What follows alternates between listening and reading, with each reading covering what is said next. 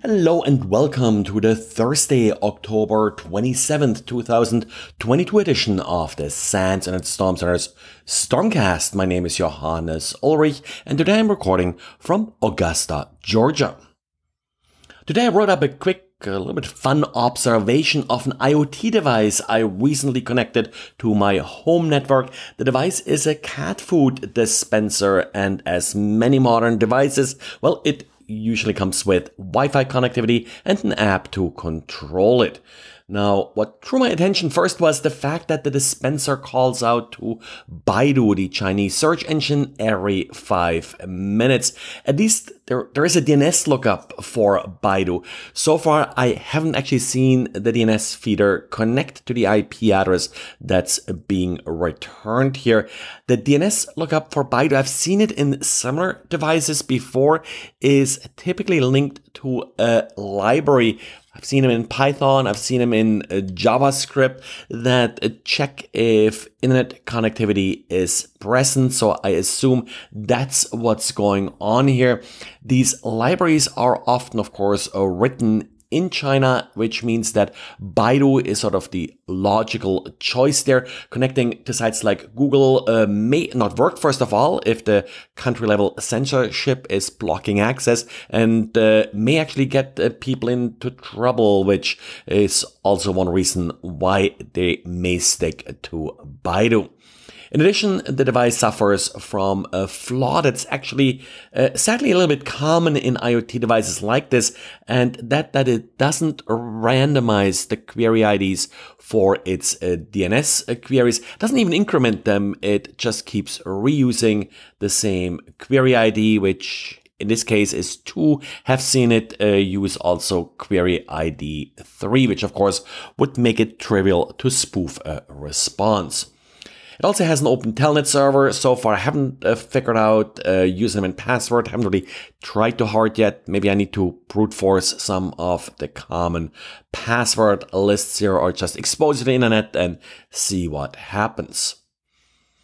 On a more serious note, the OpenSSL project announced that coming Tuesday, it will release a patch for OpenSSL.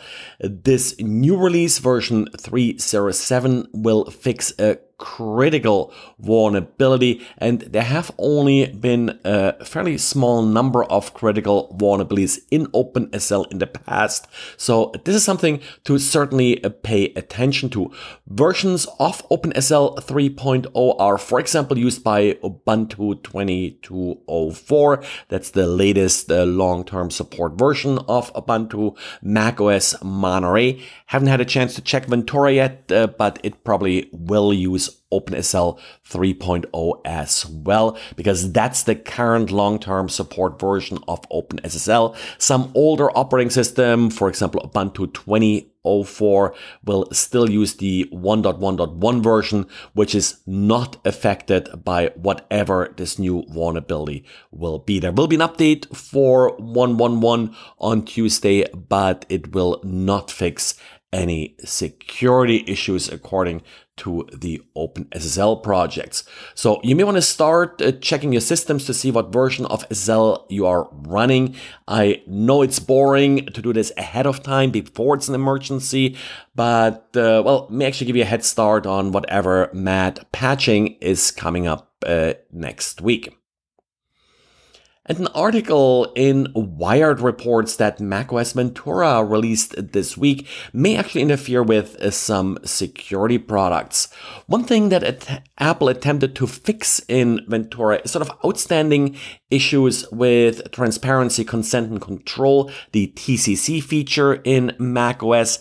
That's where you basically can restrict access, for example, to the file system, to your contacts and such for specific projects. And apparently those restrictions got increased, so some of your security tools may no longer have full disk access, so they can't really scan all of your files. Well, a quick fix here, double check if you get any error messages there. They may be silent. You may not obviously see them depending on the security product. And then in the privacy controls, just give the security tools full disk access so they can do their job again. And talking about patches, VMware on Tuesday actually released a critical patch for VMware Cloud Foundations. The update fixes two different vulnerabilities, both XML related. One of the vulnerabilities fixes a remote code execution vulnerability in Xstream. This XML parser vulnerability has been known, I think, since August, maybe September, and does allow for unauthenticated remote code execution as root. So this is about as bad as it gets. And again, the vulnerability has been known for a while. Just now we realize VMware told us that the Cloud Foundations actually uses this library. The next vulnerability is an XML external entity vulnerability that could disclose files. Can also be used for denial of service attacks, also unauthenticated. Well, and this is it for today. Thanks for listening, and talk to you again tomorrow. Bye.